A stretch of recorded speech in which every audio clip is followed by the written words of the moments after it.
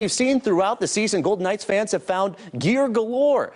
Now they are getting Stanley Cup creative. They go above and beyond jerseys, t-shirts, and hats. 8 News Now reporter Karen Castro is live inside City National Arena. And Karen, yeah, fans are suiting up with both blouse and bling, right?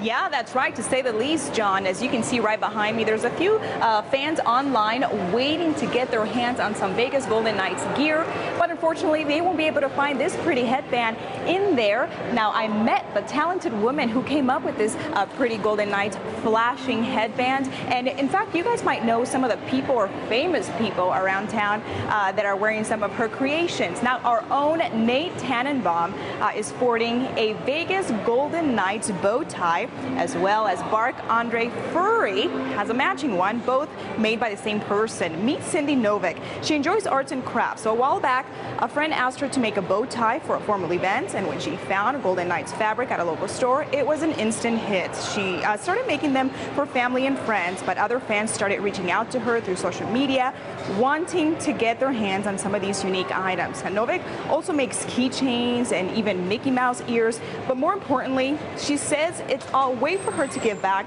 to the team that brought the community together after the 1 October tragedy.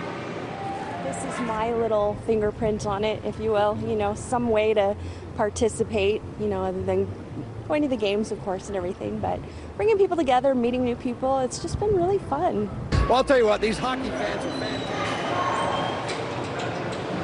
And speaking of custom gear, check out this Golden Knights blazer Chris Matthews was sporting in LA last month. But just in case you're looking for something a little more sparkly, a barber at the Bellagio is glittering up beards. And for bowling fans, check out these bowling balls and pins sold at the Red Rock Casino. So definitely no shortage of Vegas Golden Knights merchandise. And I want to also mention Novick, who made this pretty headband for me, really thought about everything because it also comes with a charger to make sure that these lights stay on. Reporting live, Karen Castro, 8 News Now. Can't forget the charger. Oh my gosh, Karen, I want one so bad. That's amazing. Oh. I was looking for sparkly hats, which are almost impossible to find. Yeah. Like months and months and months and months ago. So I'm hoping somebody. Karen rocks it. You can rock it. I don't know if I could sport that headband though.